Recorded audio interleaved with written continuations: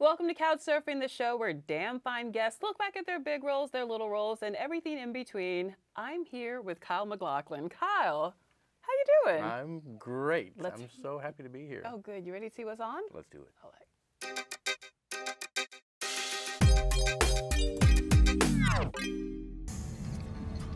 I feel the universe functioning perfectly. You know who that is. I sure do.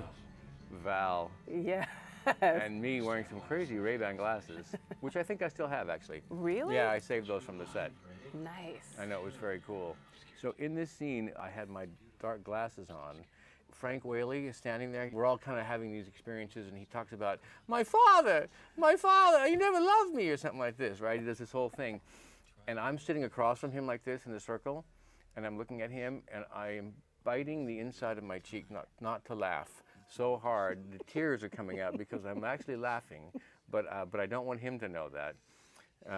And fortunately I had the glasses on so I could hide behind those. That was my subtext in that scene. Music biopics are pretty standard now, but back then it was a bit of a risk. What made you decide that you wanted to be a part of that, and that was a risk worth taking for you? Well, it was an amazing story about the band, particularly about Jim, actually.